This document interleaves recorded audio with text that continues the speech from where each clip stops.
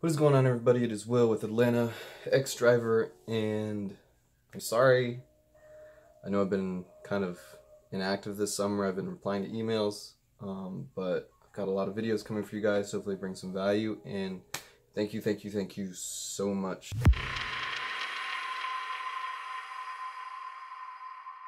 I first want to say thank you guys for all the subscribers. We are over 100. We've been over 100 for like the past month, which is like, honestly, didn't expect that at all from this channel. I was just kind of doing it to document stuff. But it's now starting to come into a thing for me where I'm getting a bunch of emails from you guys asking for help, asking for advice, which is awesome. That's really just all I wanted to do with this channel is, you know, make sure the right people are getting into this business and, you know, kind of explaining all the ins and outs so you don't have to make all the mistakes I did. So I know one of the main requests over the summer I got was how to make money over the summer. And I want to apologize because summertime is basically over for us, as far as like the slow season for drivers. But right now we're about to get into busy season, so it's gonna be a lot easier to make money. We got football season coming up, we got all the holidays, Labor Day weekend, Halloween, Thanksgiving, the parties leading up until Christmas. Fourth quarter is where it's at. So really, if you're gonna drive at all and, you know, you're ready to drive, you've done all of your research, then this is definitely the time to drive. Way better than the summer. But really, I want to make this video about, did you make any money this summer, or are you making any money at all driving? So what I've created here is a very simple expense sheet on Excel, just kind of outlining what I usually pay when I drive full-time. And then also, not to go off too much on tangent, but I'm going to be making a series this coming week. It's probably going to be 7 episodes, maybe 8, but basically I am going to drive and hit $1,000 in 1 week. I'm going to show you guys how I do that. Now, will this method help everybody? In some way, probably, but, you know, it really depends a lot on where you start. I am very lucky. I live in Roswell. Roswell is like a gold mine. But, you know, if you're like all the way in Dallas, Georgia, or, you know, Covington, things might be a little bit harder.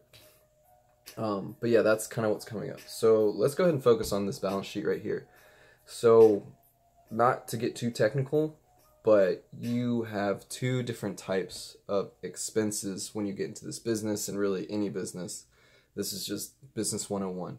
So there are fixed expenses. Basically what that means is no matter how much you put in, so for us drivers, no matter how many miles you drive, these expenses will not change, or probably will not change. So insurance, you know, it might change if you get in an accident, but, you know, hopefully if you get in an accident, you should worry about a lot more as a driver than just the insurance policy. I'll get to that in a little bit. But like your phone bill, the cost of your phone that you're using when you're driving, using the apps and stuff. So things like that. So you could drive, you know, 1 billion miles. The cost of your phone probably won't change. And then on the other side of the spectrum, you have variable expenses.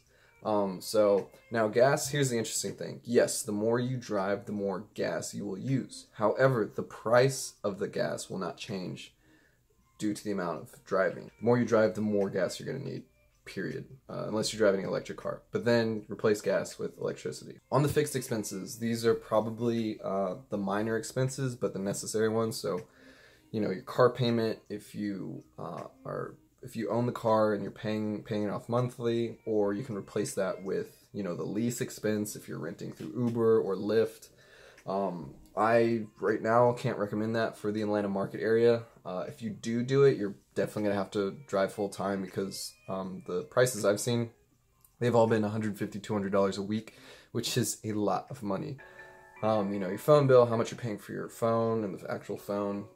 Any apps you're using for this business. So I use Intuit it's self-employed by Intuit. It tracks everything from my miles to, you know, I have a business card basically just for this. So all my expenses and revenue from that goes into this app, which I can access from my phone or desktop, and it just takes care of everything. And then I also added, you know, outside services, a tax consultant. Highly, highly, highly, highly recommend getting one. Or you can just, you know, use TurboTax, but make sure you are filing your taxes. I do mine quarterly, and then do like a whole, you know, thing at the end of the year to make sure everything's cool, which is what my tax consultant fee is for.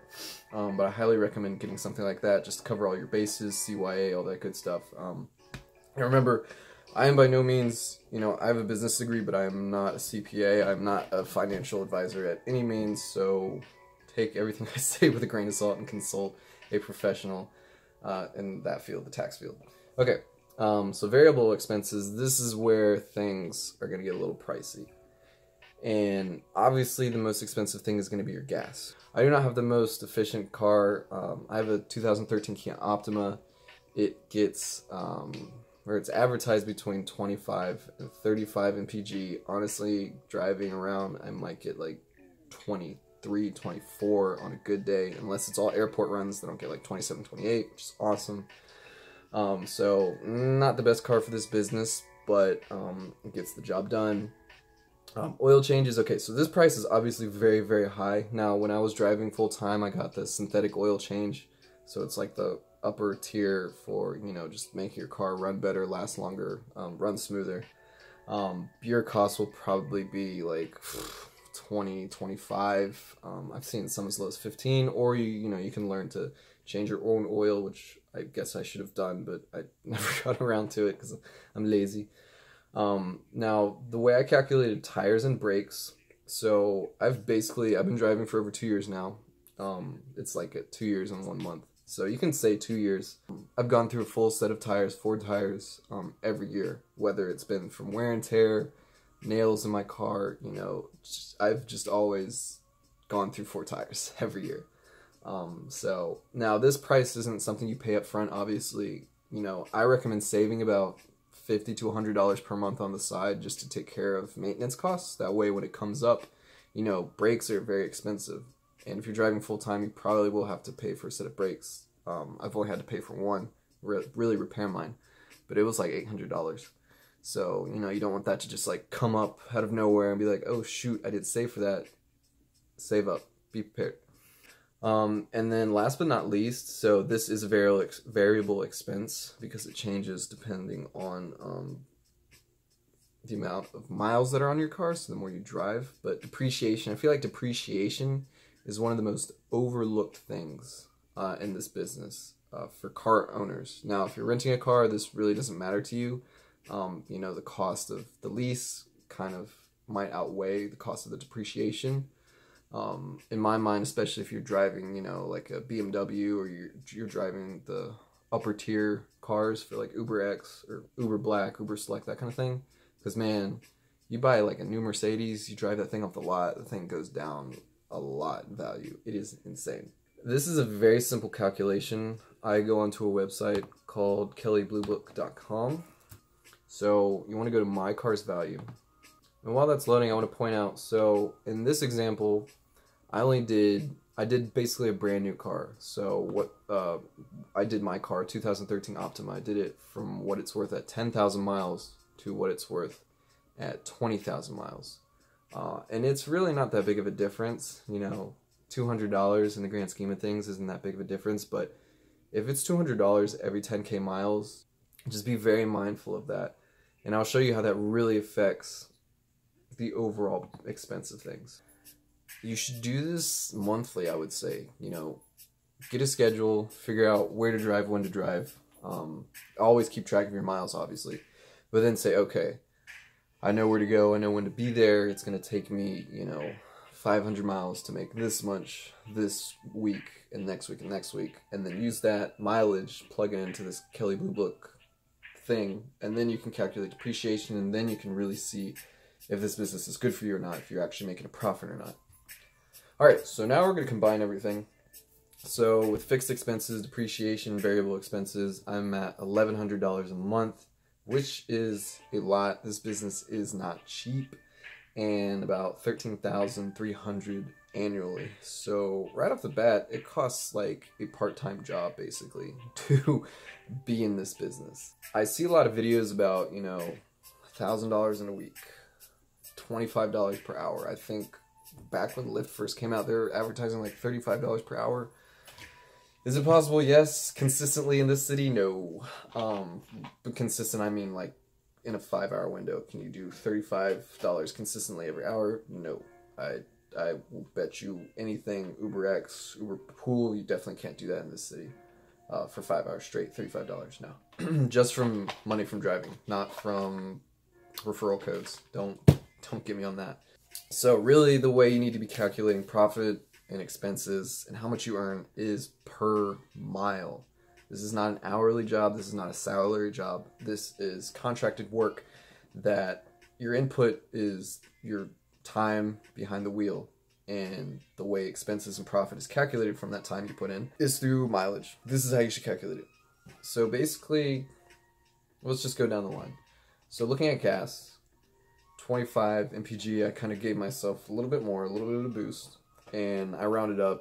It's really like been 270, 275 gas here in Georgia, in Atlanta.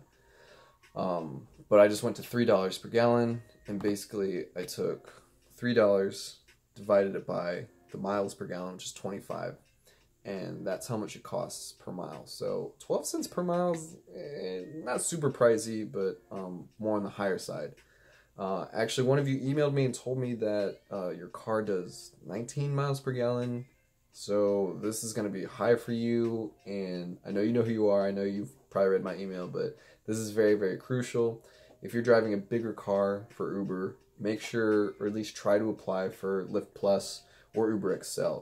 You guys will make a lot more money than Uber X. You might be slower, but you'll make more money because it's made for bigger cars to operate on. You know, if you're driving like a Lexus SUV for Uber X, it's not going to work out for you unless you're bored. And then brakes, these are, you know, all things I pulled from Google basically. You always want to check with your car and, you know, the manufacturer's guide. But, you know, let's say you get brakes if you're 50,000 miles. Oil change is the same thing. Tires, it's the same thing. Depreciation, we already calculated for, you know, a fairly new car. It's about 2 cents. And then even, you know, an older car, at least for my car, you know, if you're driving like a Toyota Camry, this will probably be about the same thing. Honda, you know, obviously another Kia.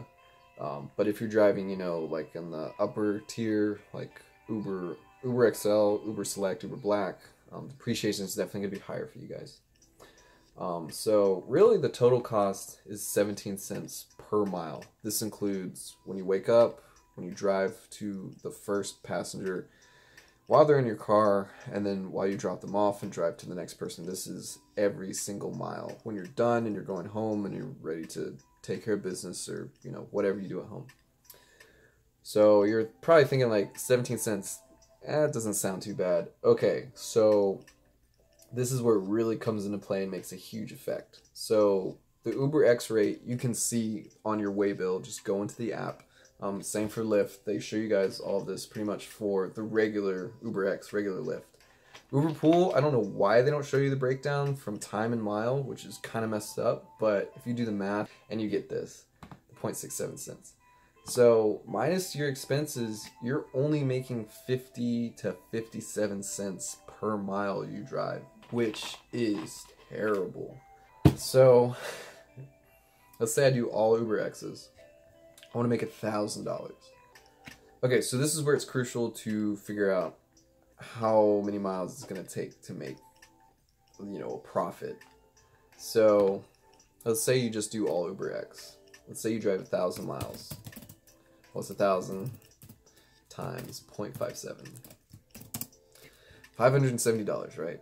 So this is profit, you know, before your living expenses, you know, before you pay for your health care, your personal rent, wherever you're living, your children if you have them. It's going to take 1,000 driving miles to put $570 in your pocket. Now for me, that's okay. I'm using this business to build my online business, which has been pretty fun so far. It's been extremely hard, but you know, this is the process. I'm really at the point where I'm just like, whatever it takes, whatever it takes. I don't care if I have to work like at Burger King, at McDonald's, at this customer service job, at Uber, Lyft. Whatever it takes to get this thing rolling, I will do it. I hope this puts things into perspective for you guys and really helps you guys calculate. Like this is the most important thing to really go over and analyze before you start driving. And yeah, it might take you a month of driving to get all these numbers, but I promise you, driving that month and crunching these numbers is going to be a lot better than driving a year and then wondering why your loans and your debts are increasing and you're not making a lot of money. This is why. This is what you need to do. Alright, so that's all I have for this video. You know, did you make any money this summer? Are you making any money while you're driving? Email me. If you have any questions, email me. I think at a certain point, I'm going to either get a separate phone or just set up a calendar to where you guys can actually call me. Set up some, you know, just some free 10-minute, 15-minute calls to really help you guys out because, you know, while I hopefully provide a lot of value in these videos, there's some things I need to hear from you guys. And, you know, email's okay, written word's okay, but I feel like a lot can be done faster through the phone. But yeah, that's really all I got for this one, guys. I hope you enjoyed it. If you found value, like and subscribe. And I'll see you in the next couple videos. They're going to be basically every day from now on, for the next week at least. Showing you how I make $1,000. And then I'm leaving for Seattle the 29th of August through September 5th. So basically I'm building up for that and then also putting money for my online business. Okay, cool. I'm done. See you guys. Peace.